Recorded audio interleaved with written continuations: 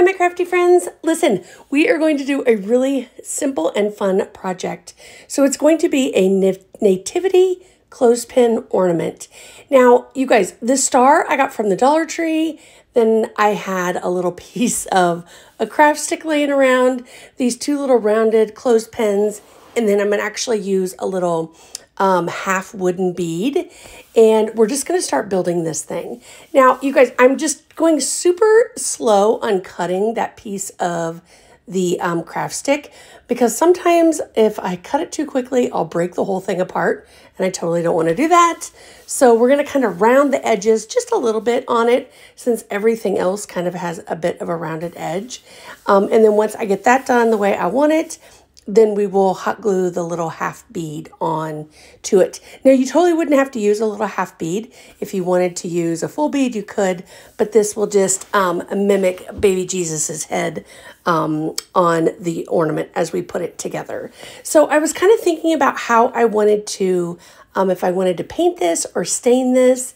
And since those two rounded clothespins that I have are from a long time ago, they've kind of got their own patina. So I thought, ooh, let's use some of the pickling wash that I've had. And we're going to go ahead and we're going to paint it up with that. And then we're going to do a little bit of distressing. Now, you guys, if you don't have pickling wash, no worries. It's really almost kind of like a stain anyways. But I love, love, love this color. And I'm so sad because I can't find this color anywhere anymore. And I'm like, I need to start making it again. So once that's all dried up, you guys, I'm just kind of wrapping a little piece of sandpaper around my little paintbrush there, just to kind of give me, you know, a little bit of pressure. And I'm just going to sand around on some of the parts of it, kind of around the edges and stuff like that. I was thinking this would have been really cool to just kind of leave in its natural colors as well. That would be fun. I think I would have probably done that if my clothespins would have been the newer ones, so it was all more of the raw wood looking color.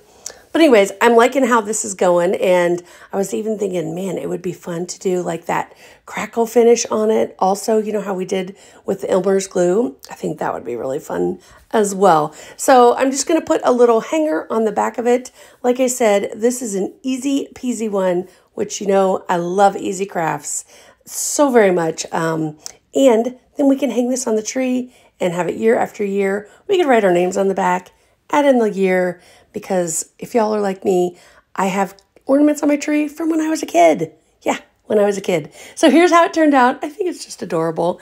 Thank you guys so much for watching, and don't forget to follow the page for more crafts. Thank you so much, friends.